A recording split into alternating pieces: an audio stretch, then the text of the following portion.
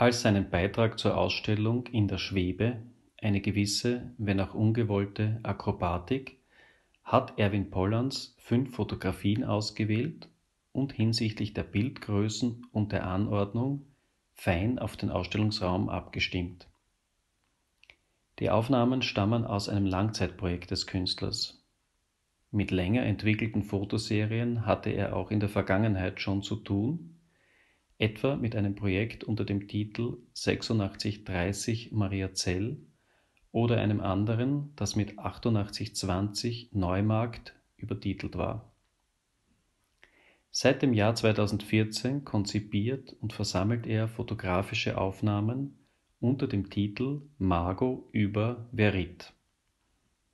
Der geografische Bezug ist bei diesem Projekt in den Hintergrund gerückt. Es geht ihm mehr und mehr um das Bild als solches. Eine Information zum Ort oder auch zum Zeitpunkt der Aufnahme wird man nicht finden.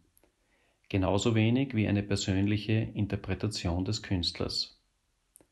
Worüber Erwin Polanc aber gerne spricht, sind Fragen des Bildaufbaus, der Komposition, der Lichtführung, der Schattierungen, des Zusammenspiels der Farben sowie verschiedener optischer Effekte in Zusammenhang mit Strukturen und Oberflächen. Er geht fotografischen Fragen nach, Fragen, die zum Kern der Bildwerdung und des Darstellbaren vordringen. Im Titel Mago über Verritt, der auf den ersten Blick scheinbar keine konkrete Bedeutung hat, ist das Verhältnis vom Bild, lateinisch imago, zur Wahrheit, veritas, also zur Frage des Realitätsbezugs eines Abbilds bereits angedeutet. 2019 erschien in der Fotohof-Edition ein Bildband mit demselben Titel Mago über Verritt.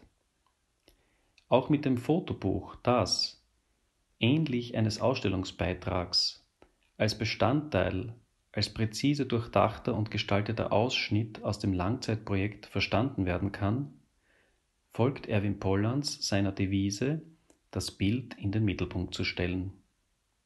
Der Band verzichtet demgemäß auf jeden beschreibenden Text und will den Betrachterinnen und Betrachtern im Dialog mit den Aufnahmen keine Vorgaben machen.